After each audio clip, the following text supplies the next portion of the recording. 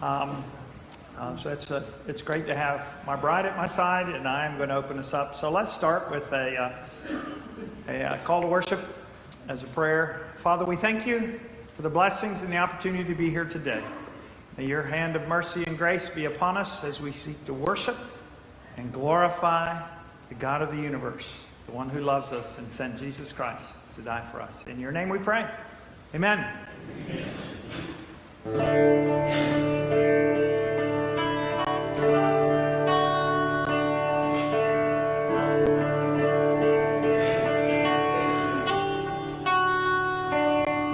In the darkness we were waiting, without hope, without light, till from heaven you came running.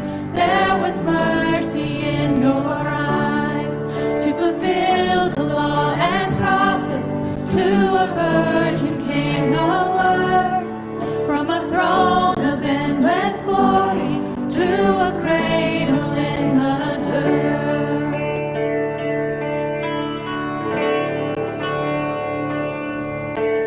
Praise the Father, praise the Son, praise the Spirit, Three-in-One,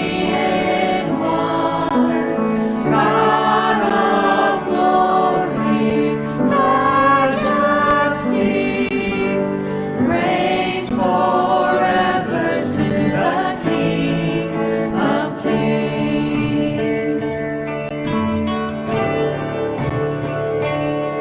To reveal the kingdom coming and to reconcile the lost, to redeem the whole creation.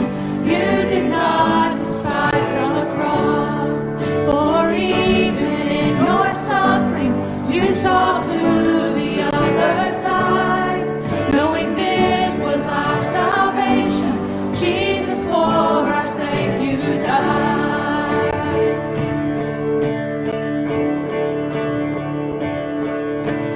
Praise the Father, praise the Son, praise the Spirit, Three-in-One, God of glory, majesty, praise forever to the King of Kings. The morning that you rose, all of heaven held its breath, till that stone was moved for good, for the Lamb had conquered death, and the dead rose from their tombs, and the angels stood in awe, for the souls of all who'd come to the Father are restored. And the Church of Christ was born, then the spirits hit the flame, and the gospel truth of old shall not kneel, shall not faint. By his blood and in his name, in his freedom I am free, for the love of Jesus Christ, who has resurrected me.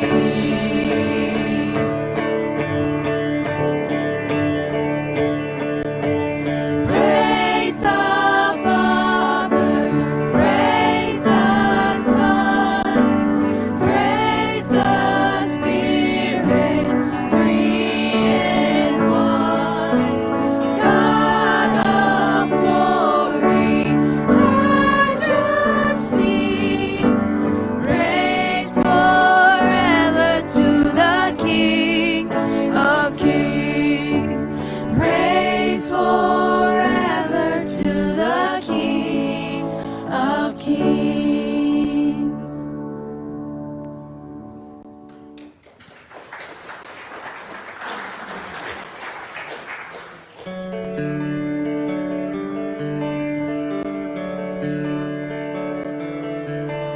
Good morning.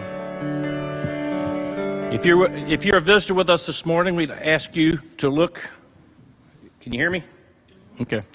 Look in the pew back and fill out one of these visitors cards, please, and put it in the offering plate. We'd like to have a record of your visit with us.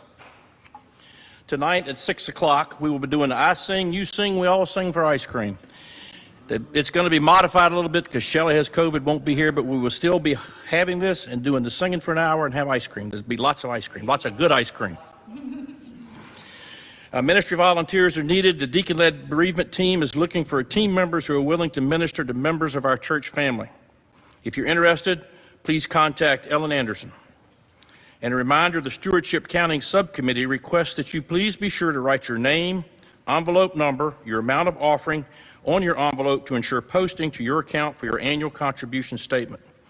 If you need envelopes, please contact the church office. And last but certainly not least, we want to remember Bethany Lawson, whose mother passed away this week, Patricia Edmondson.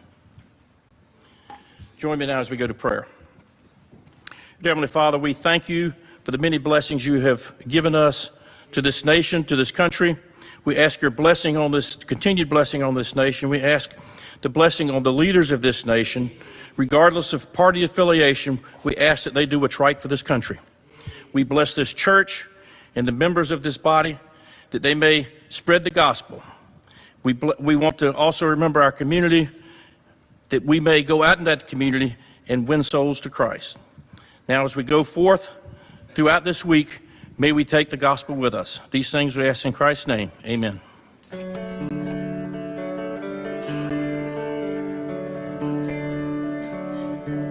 was just my intro full of walk.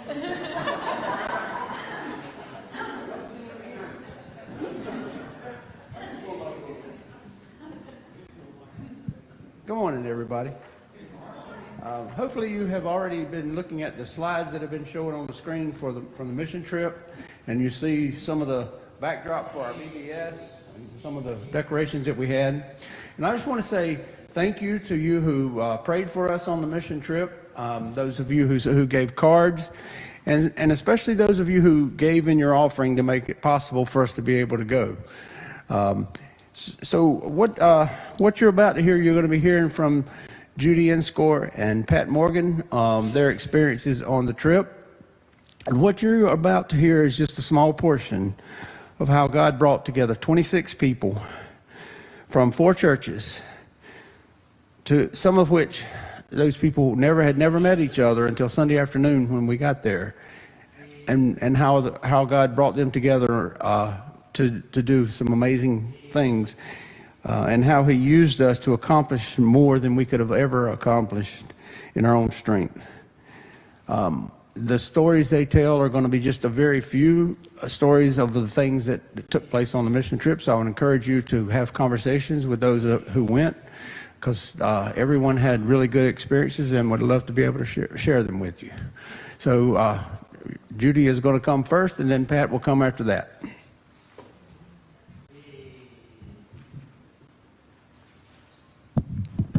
Good morning.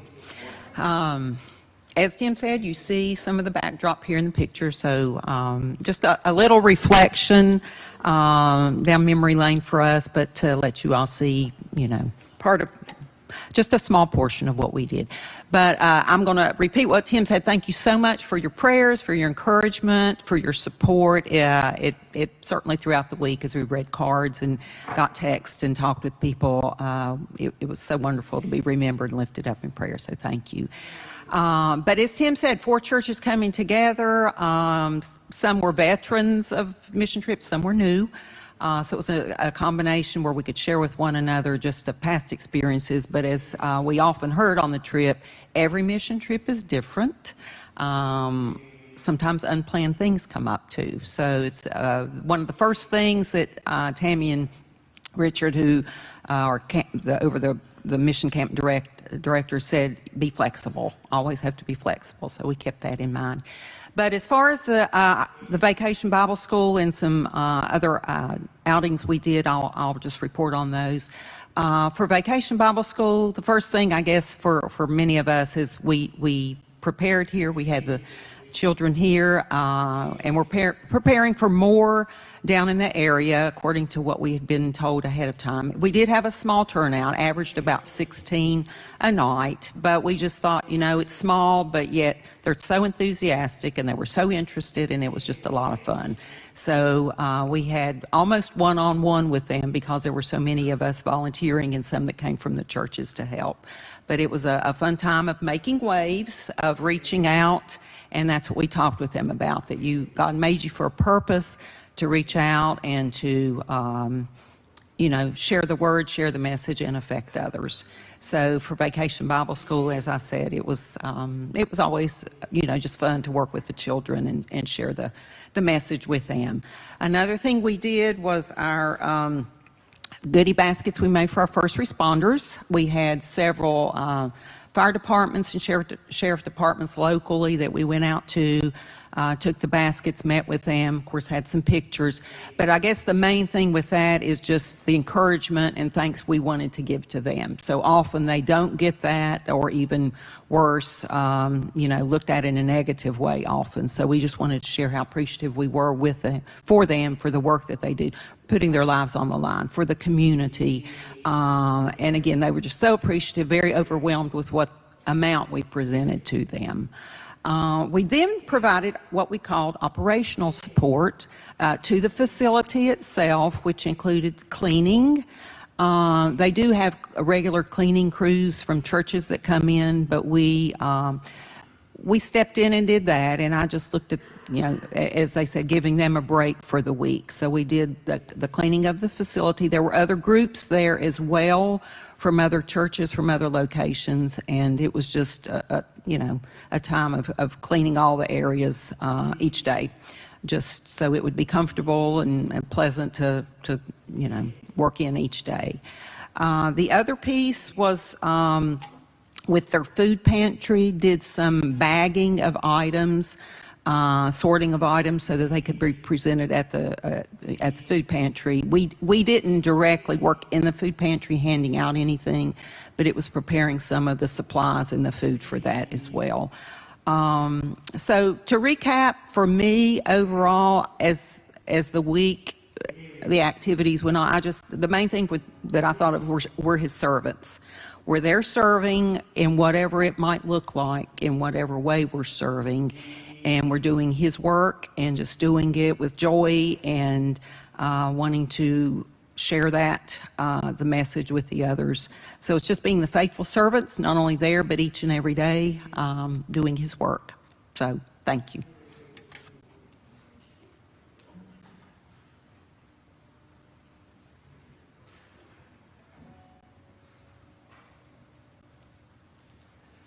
Good morning. I have had the opportunity to serve on mission trips in the past, but it's been quite a while since I've been on one. And health issues had made it kind of impossible to do it in the last few years. But because of my improved health, I've been able to serve with some of the men of the church and working on a couple of handicap ramps. And Tim and Max invited me to come on this year's mission trip, and thought for a while it might not be possible due to a scheduling conflict, but that was worked out where I could go and be there for part of the week. Was there from Sunday to Wednesday, and in all honesty, based on the heat and everything, and my age and my knees, you know, about 3 days of work was about what, you know, I was capable of doing at this point in time. I work with the construction crew, and first of all, let me say, I am not a carpenter, but this church is blessed to have some folks who have a lot of skill and knowledge, and the house we were working on, a lot was accomplished during the week. The gentleman's house had burned, and they are rebuilding his house there, And a lot has been accomplished, and a lot was accomplished this week by our group, and also the gentleman who heads things up there at the Charity Mission Center. And again, like I say, I was a step and fetch type person, basically. But, you know, I feel like because of my past health issues, I was able to go on this mission trip based on the grace of God. He gave me the opportunity to go and serve. And Ephesians 2:8-10 speaks about God's grace, not only about His saving grace, but I think His grace that chooses ahead of time the works. He prepares the works for us. And you know, I just feel like it's part of God's grace that I was able to be a part of this. I was probably one of the, may have been the oldest person from the Highland group. And based on my age, I have some experiences. I have experiences in making excuses. I have experiences in saying, well, wait till next year. I'll do it down the road. But the Bible's very clear. We're not promised tomorrow. In both Proverbs and James, it says we're not promised tomorrow. So based on that fact that we're not promised tomorrow, I would encourage everyone, young and old, to say yes to the opportunities that God provides us to serve. It may not be a mission trip. It may be at the Community of Hope. It may, you know, there are various ways to serve. So I would encourage you to say yes to those opportunities regardless of age. Now, the gentleman that we were working on his house, Mr. Paul said on many times that he'd been blessed every day since his house burned by the people who came and had been helping him. And so he said he'd been blessed. But in Acts 20:35, Jesus is quoted by Paul as saying it's more blessed to give than receive. So Mr. Paul, he was the receiver there, and he's being blessed. So I would say, based on that scripture, that each and every one of us who went on that mission trip would say, we were blessed. We were blessed by being able to go on that trip. And one of the blessings that I feel like I received from the trip was the opportunity to develop relationships, to work alongside two of my Sunday school teachers, where, you know, you're getting a different perspective than what you get on Sunday morning. When you're working, when it's hot, you're dirty, sweaty, you see people as they really are a little more than you do on Sunday morning. So that I think is definitely a blessing. Also, to be able to work with Pastor Frank. You get to see him in a different perspective as well. And to meet new people, not only people from Highland, but people from other churches as well, and get to share in some of their experiences and their faith journey as well. So I feel like I was blessed by all of these opportunities, an opportunity again that I would say was based on the grace of God. And I'm just appreciative of the opportunity of going and serving. Thank you.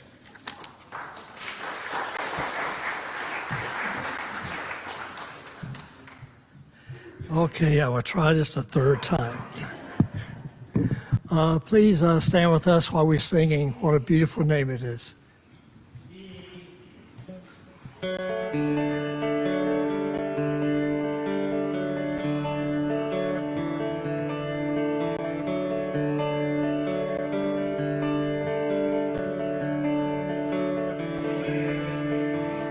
You were the Word at the beginning, one with God most held.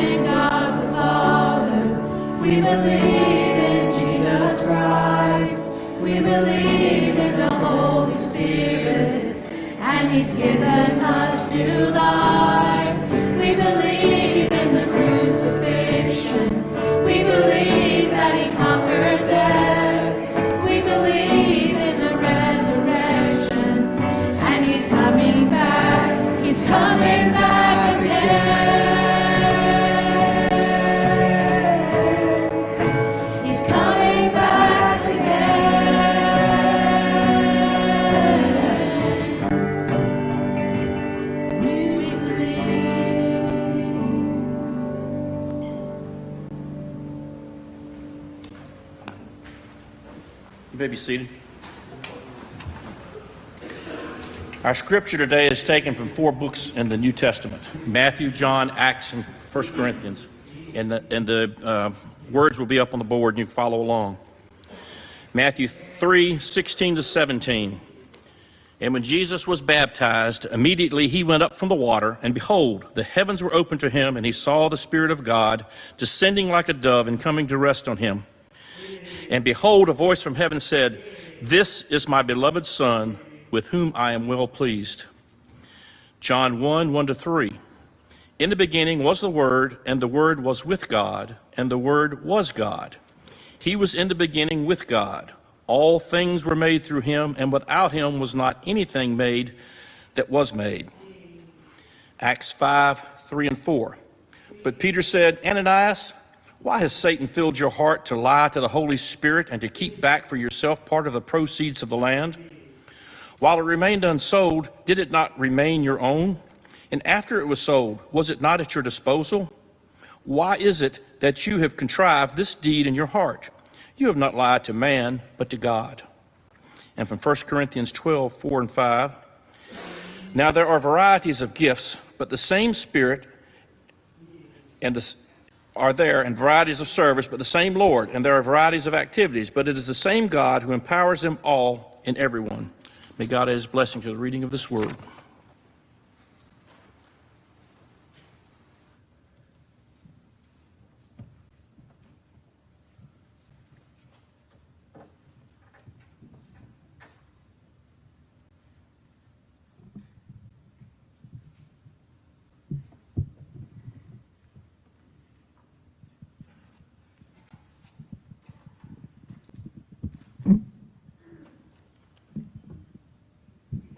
Let's bow for the offertory prayer as we get started.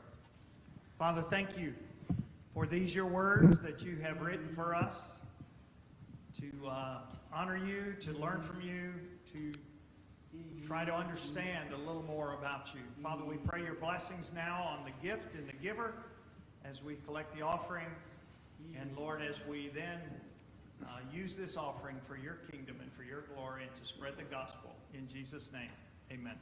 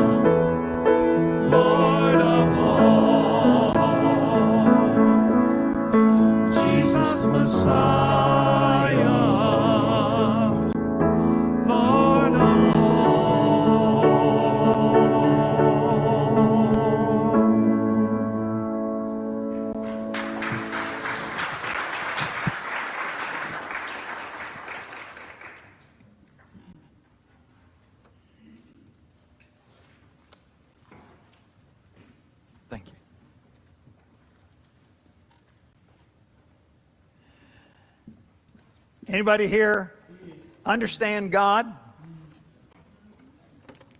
Wait a minute, come on.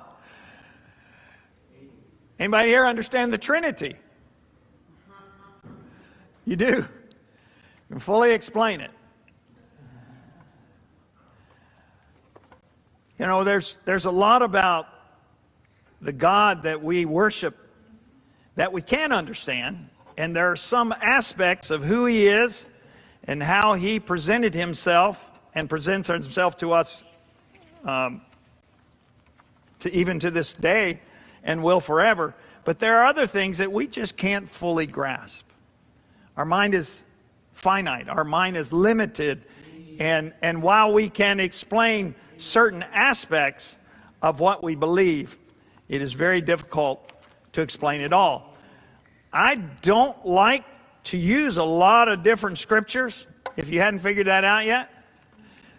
But there's no one scripture that fully explains the Trinity. So I've had to use several. There is a creative tension, if you will, in understanding the three persons of God in one. And as one writer called it, He's God in His three-in-oneness. Three-in-oneness, which maybe makes a little more sense than Trinity, but I don't know specifically. We have possible images of that, 3 in 1. Some have suggested that, oh, you have a person like myself, or if you were a female, you can parallel it. I am a father, I am a husband, and I was a son to my parents. I guess I always will be, but they passed away many years ago. But the very, very significant difference is that while those are three different roles, it's still just me, right? So that's very limited. We can understand, okay, I'm a father, I take care of my family, I'm a husband, take care of her, I'm a son, all those sorts of things. But it's roles and not three different persons, just one person. There are many other illustrations that were given, and I found many of them. I'm not going to go through and detail those. There are some impact, or there is an impact of the Trinity on relationships, which I'll get to at the end, and how that should impact us. The one illustration that comes about as close as my little pea brain can understand is water. You can, according to science, theoretically have in one state, if you have a closed environment, if the temperature is right and the pressure is right, you can have ice, water, and steam all at the same time. Now, I don't know if that helps any or not, because that's not a natural form of water. But God is naturally and eternally three in one. One of the odd things about the three-in-one understanding, or the triune understanding, is that many people try to explain it in different ways, and many religions actually look at us and go, y'all are nuts. Or like the Muslims, we worked in Indonesia for 10 years, and the Muslims believe that we worship three gods. Three gods, not one God with three persons, but three gods. And those three gods are God the Father, God the Son, and Mary the Mother. Literally, for the Muslim, that's what they think. God the Father, God the Son, and Mary the Mother, not God, Father, Son, and Holy Spirit, which is very different, but that's what they believe. Now, I'll get into a few basic concepts that we will come to understand, but I've used both my notes from systematic theology way back and books about that thick to try to figure this thing out at least a little better to explain. And one of those writers, Millard J. Erickson, wrote this in his attempt to explain the Trinity. He said, if you try to explain it, you'll lose your mind. But if you try to deny it, you'll lose your soul. Let me say that again. If you try to explain it, you'll lose your mind. But if you try to deny it, you'll lose your soul. It's a very important aspect of theology for us as believers. Now, what's the difference? What does it really matter if it's really three in one, or one God in different modes, and all those sorts of things, which throughout history there have been heresies, false teachings, that would say there are three different gods. One of those heresies, which has surfaced again with a very popular preacher these days, is called modalism. God presented himself in three different modes. That's not that hard to understand. Almost like Father, Son, and husband. He was Creator God until Jesus. Then he was Jesus. And now he's Holy Spirit. So it's not one God in three persons eternally, but one God who manifests himself in three different modes. That's not what the Bible teaches. And I'll show you through Scripture. But here are a few important reasons why we need to at least try to understand, and certainly must believe, in the Trinity. If Jesus, for example, is not fully God,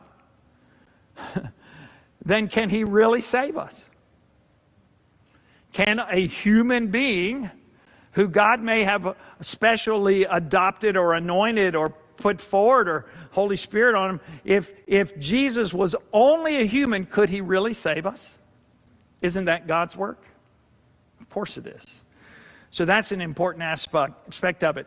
If Jesus is not infinite, in other words, eternal and limitless, then why should we pray to him or worship him? He's not really God. He's, again, just kind of a guy that was special. Another aspect, if someone teaches that Christ was a created being, but nonetheless one who saved us, then this teaching is wrong and attributes credit for salvation to a creator and not to God himself. So again, we're getting into the weeds a little bit, but there's a lot of different ideas. Here's one more, just one more. If there is no Trinity, then there is no interpersonal relationships within God, and therefore there cannot truly be relationships between God and others. I know this is getting a little bit ethereal, a little bit detailed, but the bottom line is, if we do not believe that God is the same God who created and who came to earth and died and who fills us and dwells within us, then we're missing what the Scriptures are saying, and we're missing the importance of all that there is. So let me focus on three basic aspects. I won't get into all kinds of things, but three basic aspects that tell us that God is three in one. God is three persons. That's the best term.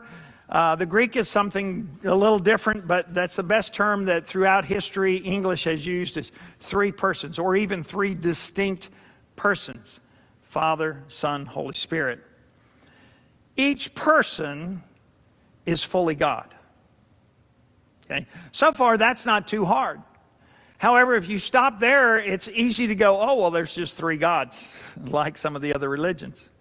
Y'all are glazed over. Are you following me?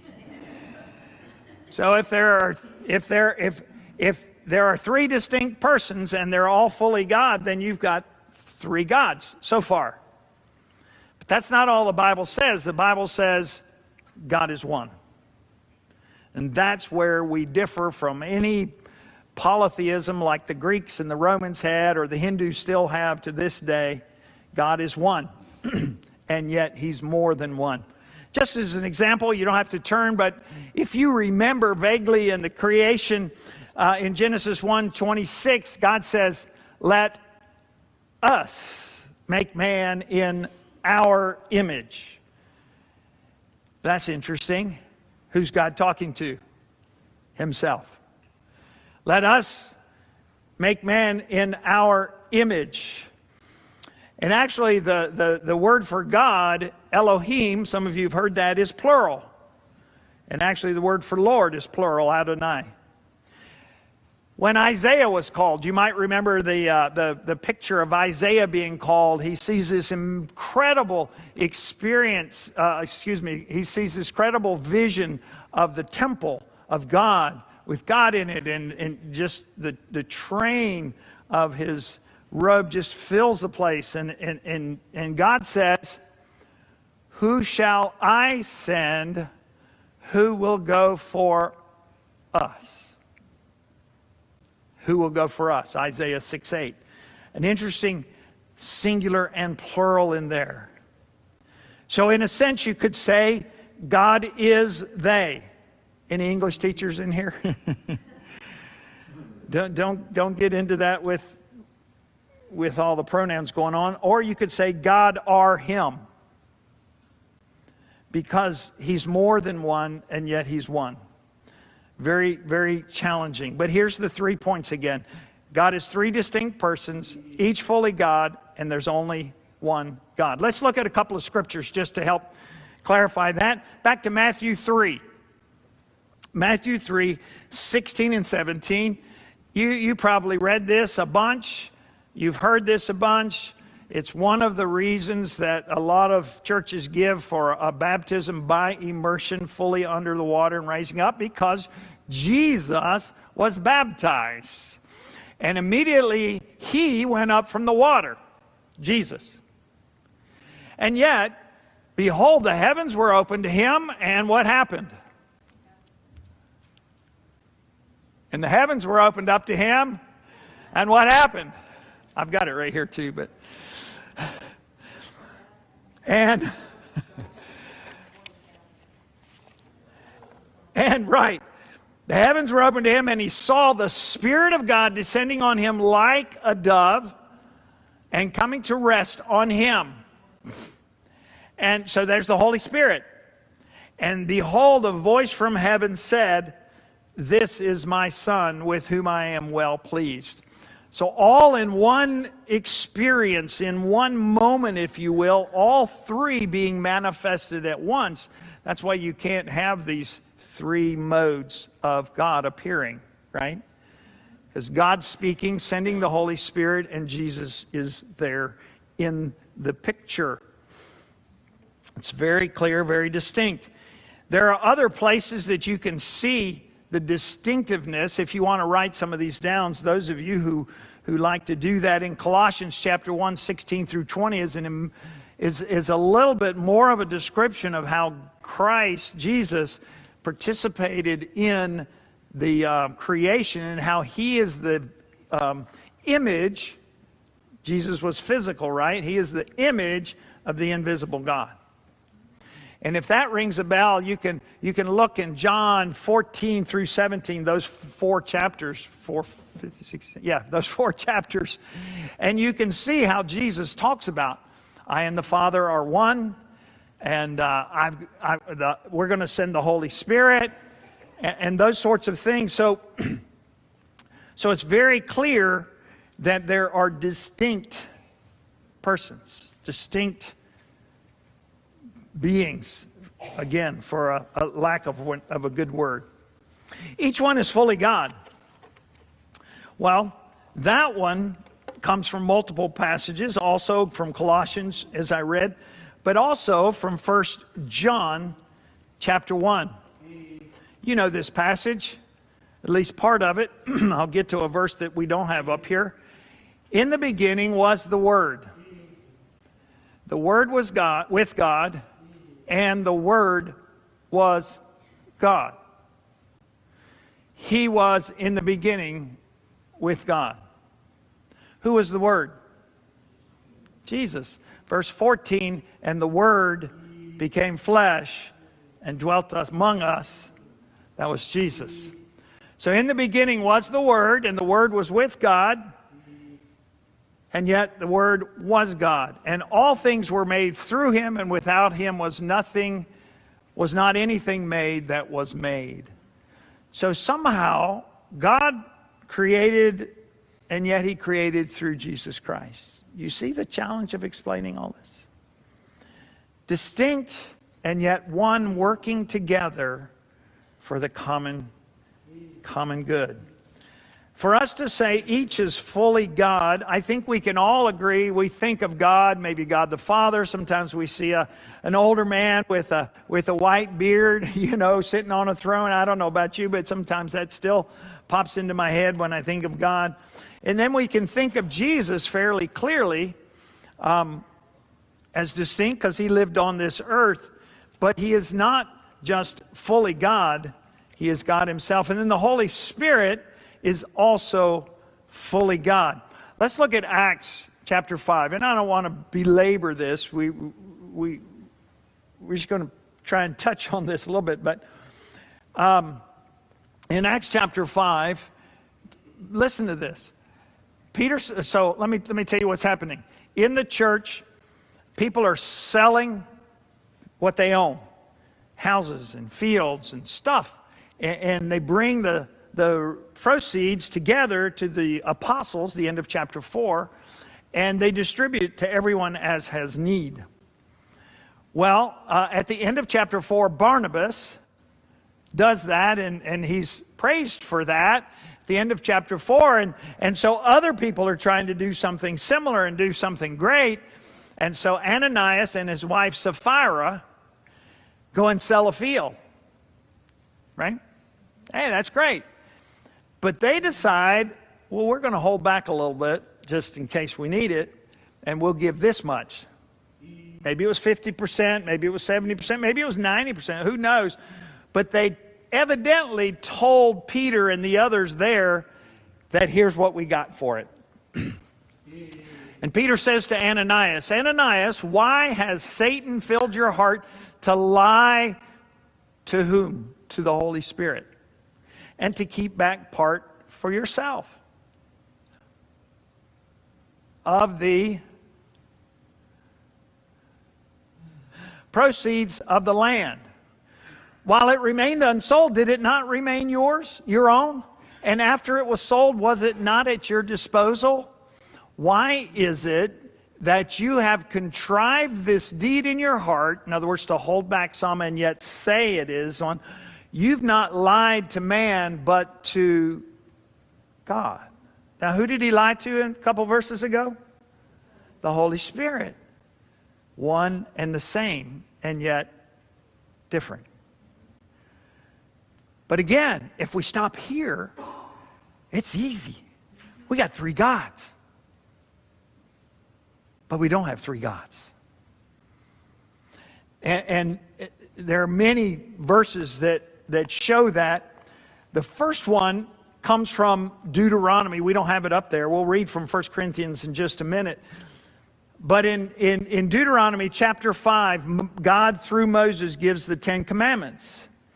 And then at the beginning of chapter 6, he says this, which was an incredibly important verse for Israel for all of their life.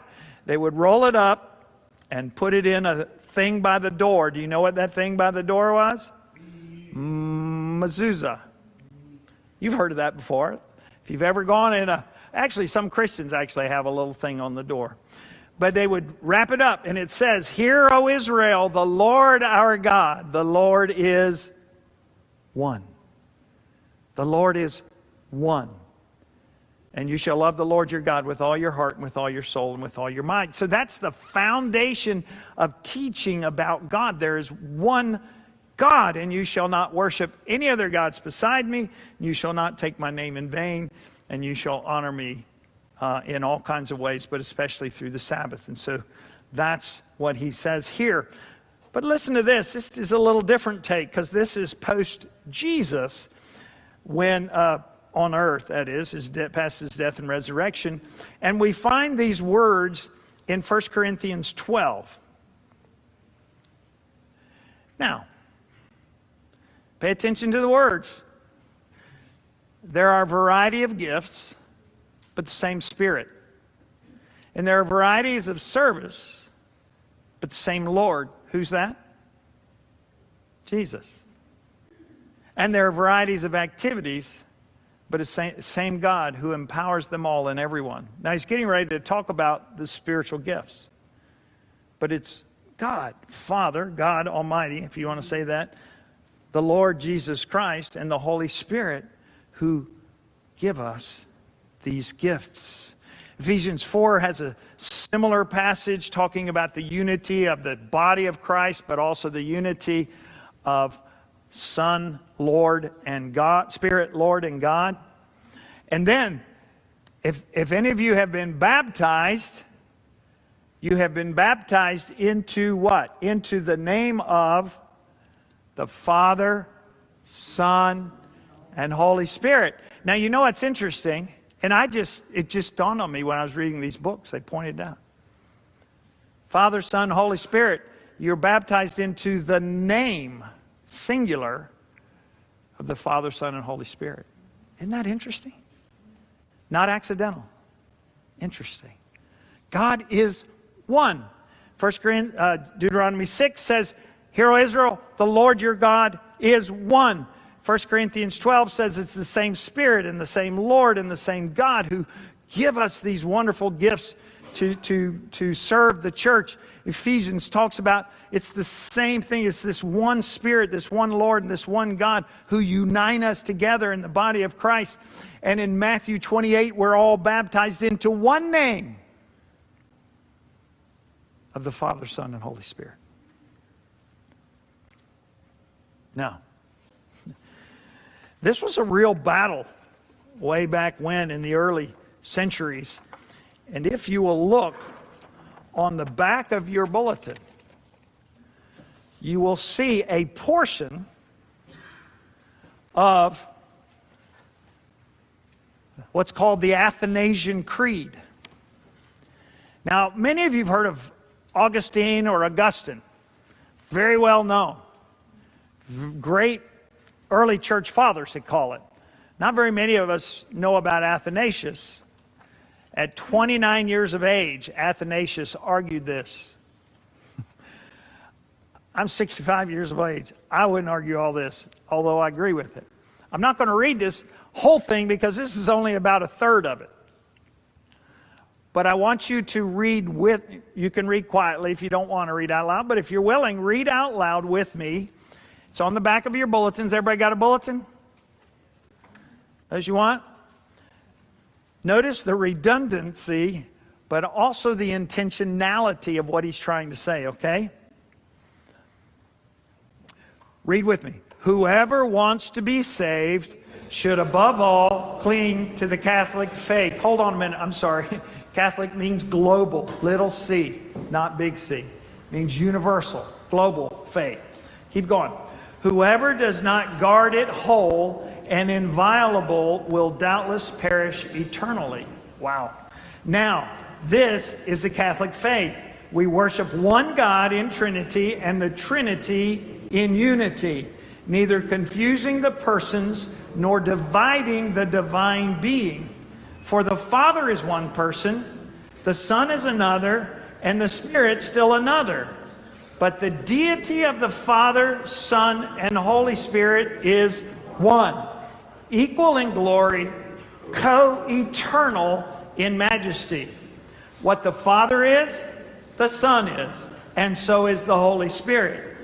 Uncreated is the Father, uncreated is the Son, uncreated is the Spirit. The Father is infinite, the Son is infinite, the Holy Spirit is infinite. Eternal is the Father, eternal is the Son, eternal is the Spirit, and yet there are not three eternal beings, but one who is eternal, as there are not three uncreated and unlimited beings, but one who is uncreated and unlimited, period. Let's stop there and go all the way down. This goes on for like quite a few more lines. Read the last line with me in bold. And right above it, you'll see, etc., etc. There's many more lines. Read this with me. One cannot be saved without believing this firmly and faithfully. This was kind of the period at the end of the sentence regarding the heresies that were being taught at the time, that there were either three modes of God or three separate gods, or that Jesus was not a real God. He was just adopted, so to speak, and anointed specially by God. If anybody wants the whole creed. I've got 2 copies with me. Be glad to give you a copy with me. God is 3 distinct persons, each fully God and yet one. And it's important that we believe it because of all of the ramifications, all of the impact and importance it has on what we say we believe. And it really centers around Jesus Christ and then the abiding of the Spirit within us. I think it's fairly easy for us to believe in God, the Creator God, God Almighty. There's something in us that realizes there's something other than ourselves, correct? Correct? And yet, how does He work? And I won't get in all the details of what some of these guys said, but God apparently is really kind of like overseeing God the Father, the Lord. And the Son, while co-equal, submitted Himself. Philippians 2, He did not consider equality with God something to be clinged to, but He emptied Himself. He stepped away from heaven for a time, stepped into time, took on flesh, and was willing to suffer and die for us. Philippians chapter 2, verses 5 through 11. And the Holy Spirit then, after death and resurrection, was sent at God's direction to be with us. 3 different people, yes, 3 different roles, but one. Fully God, every one of them. A little bit of application here as we close. What does this imply for us? There are some parallels as far as the implication and application. For example, when a husband and wife get married, what does the Bible say? You become one. 2 distinct persons, yet spiritually somehow one. Don't get too caught up in that. That's a poor parallel, okay? However, there is a sense of 2 and 1, correct? Now, just as the Father seems to be in charge, but the equal Son submits himself to the Father, so the wife, equal, submits herself to the husband. Isn't that an interesting parallel? I may be losing you guys, but that's all right. One more illustration, and we'll try to move to the close. The church. In 1 Corinthians chapter 12, which we read, same Lord, same Spirit, same God, gifts us all. We are one body, local and, to use Athanasian's term, Catholic, local and global, little c, big C, church, if I can say that. But we all are distinct and we all have different gifts.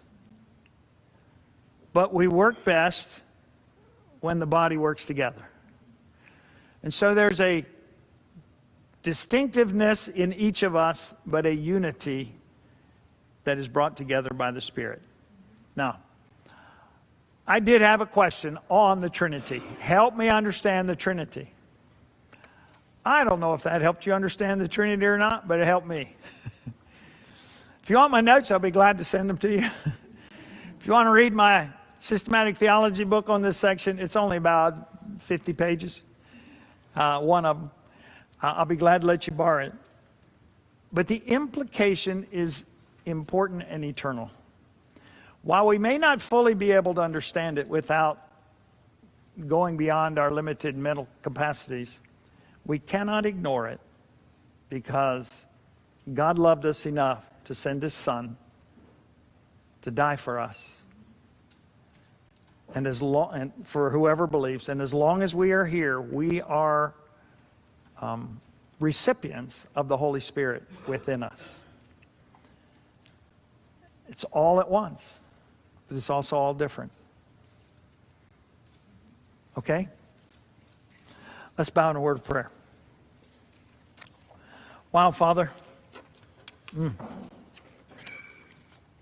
Deep, challenging things to try to understand. I pray, Holy Father, that far beyond the words that I shared today, you would open our minds up to understand at least a little bit of what it means that you are three in one. Distinct, equal, and eternal one. Thank you, Father. In Jesus' name, amen. As we close today, give you an opportunity to pray with me, talk with me if you'd like. But let's stand and sing together, Glorify Thy Name. This is actually hymn number 9. There you go.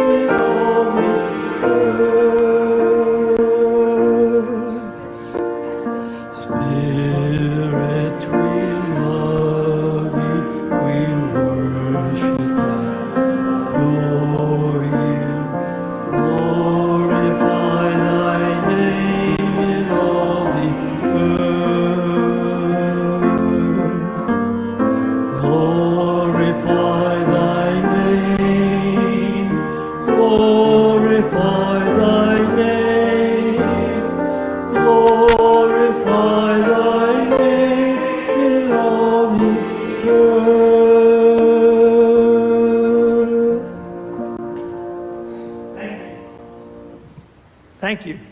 And Randy, and singers, and Andrew, thanks for playing and trying to lead us on. Didn't have much time to practice, but they did a great job. Let's thank them again.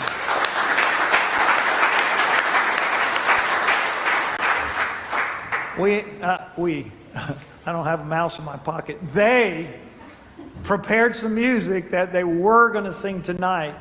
But they're going to postpone that part of this service tonight, the song service tonight, to be able to do it when all of you can be together and Shelley can be a part of it, because how she plays and leads will make it that much better. But we will have the service tonight.